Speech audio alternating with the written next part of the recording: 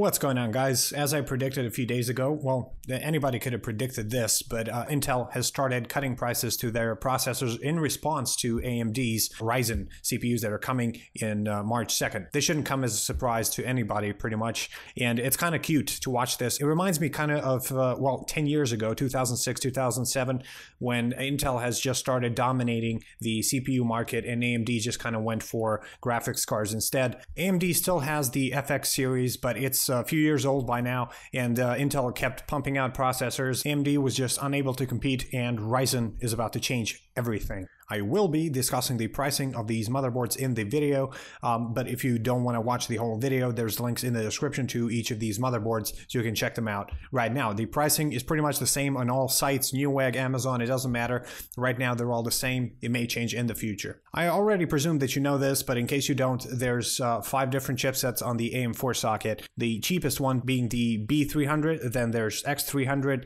A320, B350, and the most expensive motherboards are using the X370 chipset. AM4 motherboards will also require DDR4 memory only, which is kind of bad news for all of us that still use DDR3 memory, because we have to buy DDR4 memory if we want to get an AMD Ryzen build. Now, at this moment, the cheapest Ryzen motherboard is the Asus Prime B350 MA. This is a micro ATX motherboard. It comes with 4 DDR4 slots with a frequency up to 3200. Due to it being a micro ATX motherboard, it does not support either SLI or Crossfire. It has only one PCI Express 3.0 slots and 2 PCI Express 2.0 slots. It also comes with an M2 slot for storage. You're likely to connect an SSD to that. It provides better speeds. As far as USBs go, it supports USB 3.1. It has 2 slots for those. Now, this motherboard, in my opinion, is the most versatile of the new Ryzen motherboards because it has all these features and allows you to put any Ryzen CPU on it. So if you get a cheaper one, for starters, you can, of course, upgrade later on. I think in a combination with a 6-core AMD Ryzen, this would probably be the best price to performance ratio. This is the Asus version. There's also the MSI and Gigabyte, which should be about the same price and offer similar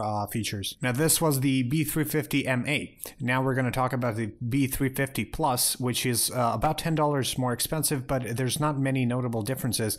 The one that is a notable difference is that it is a full ATX motherboard, so it's a lot bigger. Another difference between this and the previous motherboard is that since this is a full ATX motherboard, it does support Crossfire, but it does not support SLI. Both of these motherboards are kind of mid-range motherboards for the Ryzen CPU, and they will both be overclockable, so you won't have any problems with that. Also, the B350 Plus comes with 2 extra 2.0 USB slots. And now we come to the X370 Pro, which is the flagship motherboard for the Ryzen CPUs. It comes at a price of $150, and it has pretty much everything you need to make the most out of AM4 CPUs. It doesn't have any LEDs on the motherboard itself, but it does have a 4-pin header for light strips up to 2 meters long, so you can pretty much illuminate the entire system if you want to do that. It also supports both SLI and Crossfire. Also, both PCI Express slots tied to the CPU will have full safe slot reinforcement and wide spacing for maximum airflow. The other slot worth mentioning is the 4-lane M2, which is located below the AM4 socket.